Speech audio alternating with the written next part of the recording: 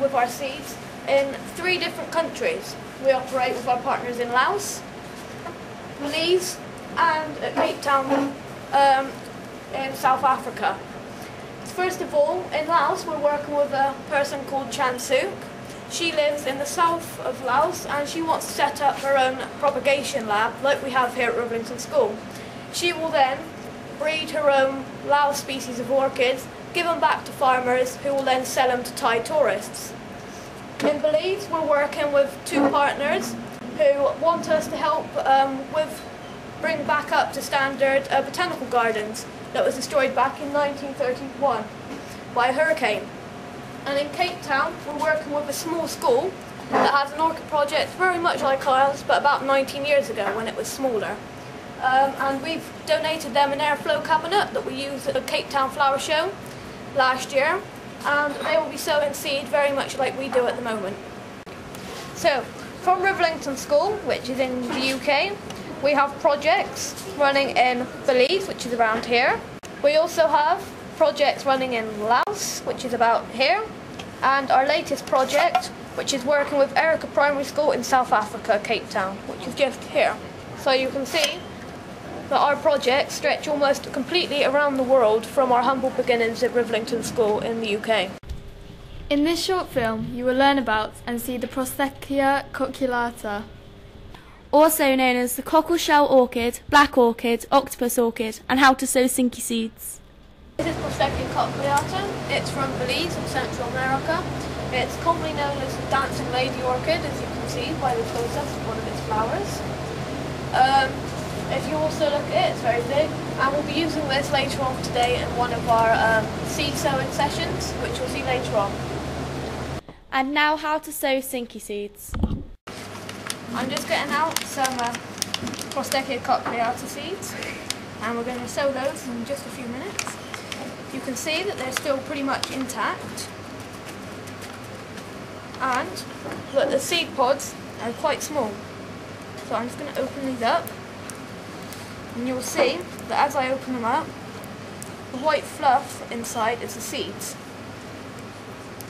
Get them open. First of all, when you're going to sow seeds, the most important thing is to be sterile. So I'll just rinse off my hands. Notice they're in latex gloves to stop any bacteria from infecting and multiplying in the nutrient-rich agar. Then I just squeeze out the cloth. Do a rinse down of my surfaces I'll be working on, and a rinse over of all the objects I'll be using so they're all sterile, and take my syringe out. So I'll just take my bleach. This just kills off any bacteria it's just caught from my hands if I haven't cleaned them properly. Leave them to sow just for a few seconds.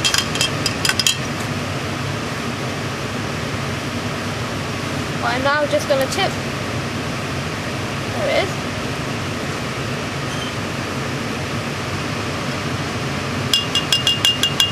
Take out the stabber, as I call it, or the plunger, and gradually and slowly just push it in, taking all the seed from the edges of the syringe up to the very front. Then I will wash the seed in bleach, so bringing the plunger back up to 20 mils. You can see the seed that it's all in one go. All over the caps, down in there, anywhere little bacteria could be hiding, over itself, and then put that back in. I just very slowly take this off,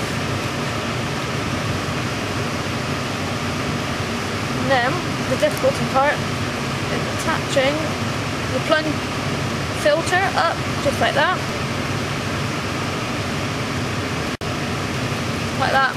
against the side of my other hand.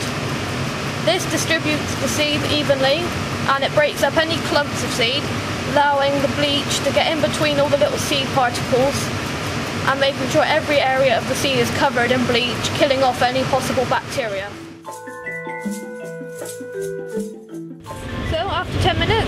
see that the seed is well dispersed, hopefully. So as you notice, the filter's on because it's Sinky seed. So if I were to do that and shoot it out, all the seed would sink to the front.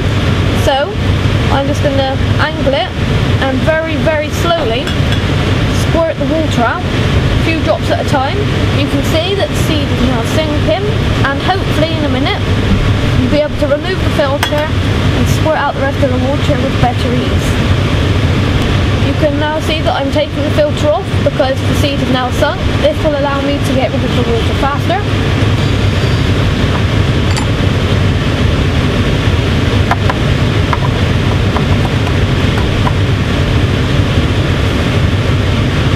I'm now going to rinse off the seed,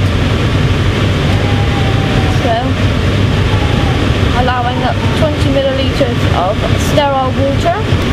So you can see that the seed is settled. I will now put this into another jar, very slowly. I'll pull up again to about 15 maybe this time, because you don't need as much water. Oh, we're going everywhere.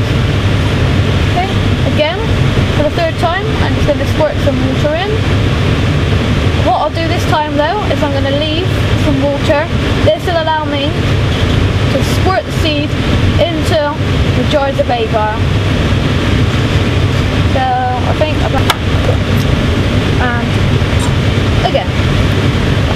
And that's how you sow Sinky seed.